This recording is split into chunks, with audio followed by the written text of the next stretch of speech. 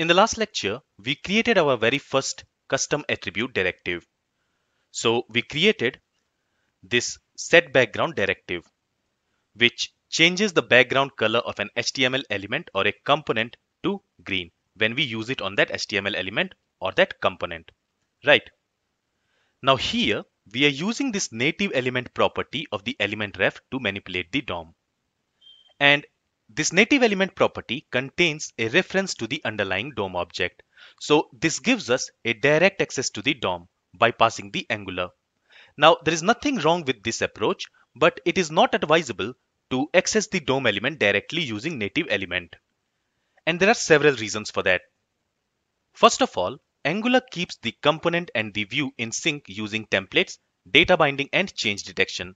And all of them are bypassed when we update the DOM directly. Also, DOM manipulation works only in browsers. You will not be able to use the app in other platforms like in web worker, in server, or in a desktop or mobile app. That's because there is no browser present there, right? And DOM APIs do not sanitize the data, and that's why it is possible to inject a script, thereby opening our app an easy target for XSS injection attack. And because of these reasons, accessing the DOM element directly using native element property is not advisable. So in this lecture, I will show you a better way of accessing the DOM element, and that is by using Renderer. Renderer allows us to manipulate the DOM without accessing the DOM elements directly. It provides a layer of abstraction between the DOM element and the component code. In this lecture, let's learn how to use Renderer to manipulate the DOM without accessing the DOM elements directly. For that, let's go ahead and let's create a new directive. And this time, let's create this directive using Angular CLI. So let's open VS Code built-in terminal. Now I want to create this directive inside this custom directive folder. So first we need to move to this folder. For that we can use cd command. Then we want to go to source folder. From the source folder we want to go to app folder. And from the app folder we want to go to custom directive folder. And inside this folder we want to create a new directive. Now to create a new directive we can use ng generate command. And here we want to generate a directive. And let's call this directive highlight. Okay, let's press enter and it should create a directive for us. So in the custom directive folder, you can see this highlight directive has been created. Let's remove this spec.ts file. We don't need it for now. Okay, let's go to this highlight directive. So here you can see in this file, a class called highlight directive has been created and it has been decorated with a directive decorator. And the selector for this directive is app highlight, which is wrapped within square brackets because we want to use this directive as an HTML attribute, right? And since we have created this directive using Angular CLI, this class has been automatically registered in the app modules file, as you can see here. All right, now let's go to highlight directive here. Now in the last lecture we learned that whenever we use an attribute directive on an HTML element or a component, we receive that HTML element or component as an argument for that constructor. So when we will use this app highlight directive on any HTML element, we will receive that HTML element as an argument for this constructor. So here let's specify a parameter, let's call it element, and it is going to be of type element ref. And in order to use this element ref, we also need to import it from Angular core. Then this constructor is also going to receive another parameter, which is renderer. Now you can name this parameter anything, but the type of this parameter is going to be Renderer2. And in order to use this Renderer2, we also need to import it from Angular core. Now this Renderer2 is a class which allows us to manipulate the DOM elements without accessing the DOM directly. All right. Now for this class, let's specify ng on init method.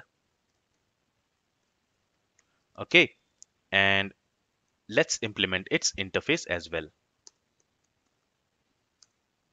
and the interface name is on init. All right.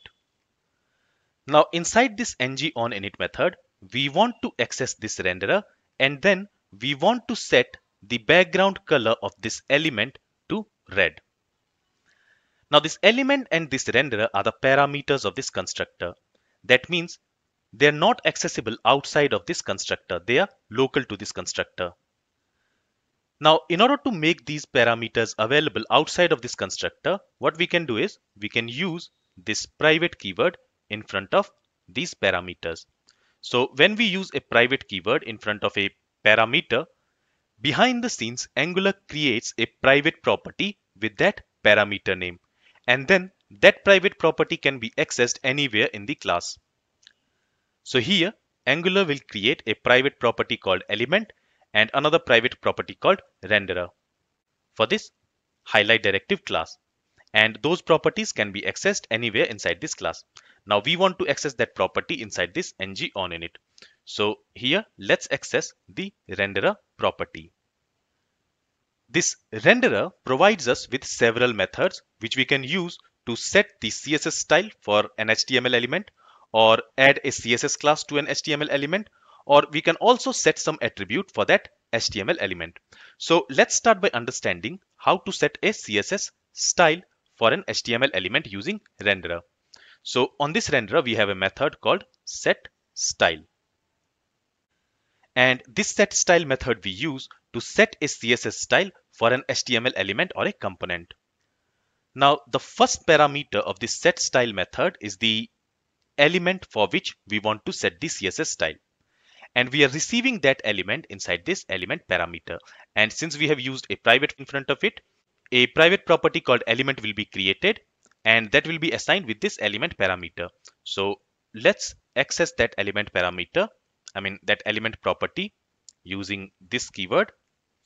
And since it is of type element ref, it is going to have a native element property, which is going to store the actual HTML element.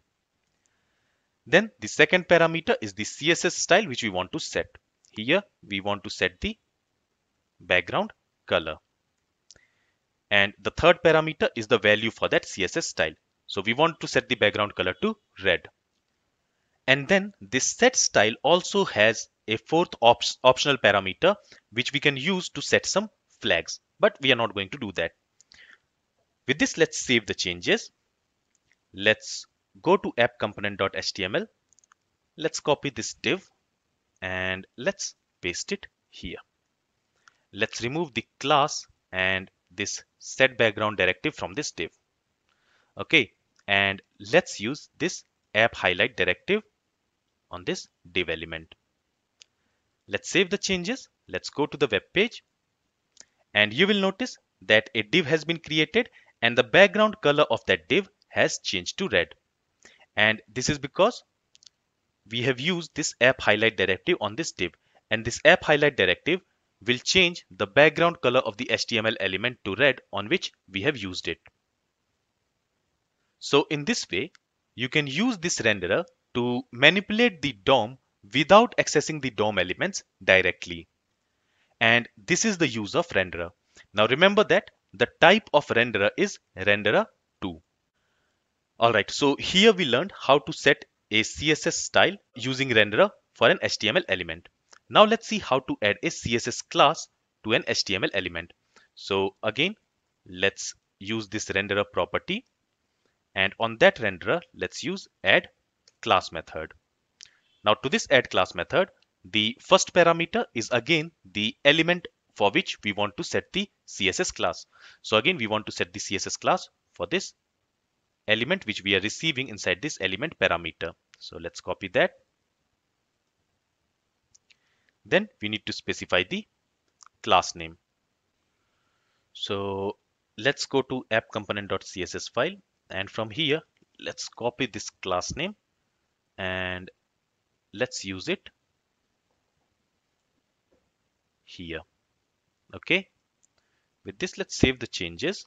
Let's go to the web page, and you will notice that that class has been applied on this div element. So basically in that class, we are setting the margin and the padding for the element.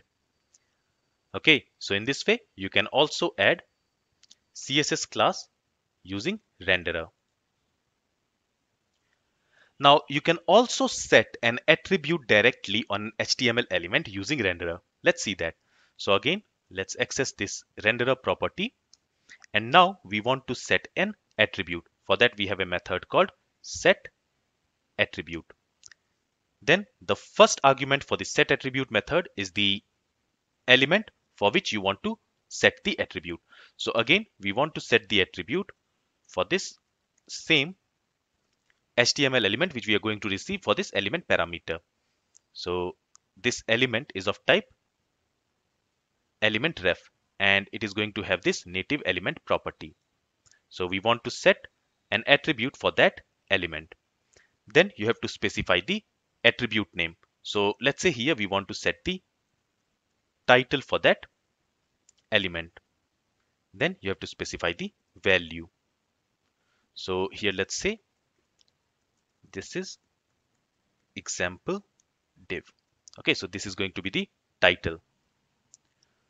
With this, let's save the changes. Let's go to the web page. And you will notice that when I hover over this div, it shows a title, as you can see. Here you can see it is showing this title. This is example div. So in this way, you can also set an attribute for an HTML element using renderer. And there are also other useful methods available on this Renderer2 class. Alright, so remember that Renderer2 allows us to manipulate the DOM elements without accessing the DOM directly. So it provides a layer of abstraction between the DOM element and the component code.